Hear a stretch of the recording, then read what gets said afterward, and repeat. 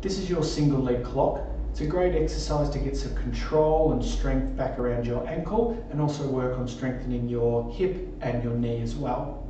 So the single leg clock, you're simply finding balance on one leg and then you're going to touch out to each point of the clock with the other toe.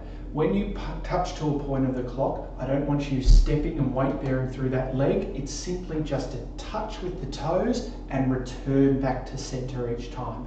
So it'll look like this. If I'm standing on my left leg, I'm going to go to 12, 1,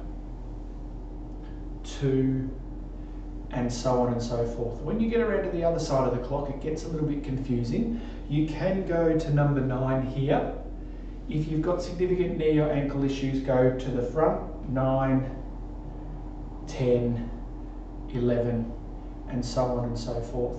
A full rep is around the clock once and then back again. If that's too challenging, just one lap around the clock, have a rest and go again.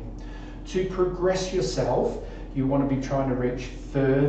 Now that's going to take more control of your knee and your ankle at each point of the clock. And you can also challenge your weight bearing by having a rolled up towel or a cushion or something underneath your foot to make it nice and wobbly. That is your single leg clock.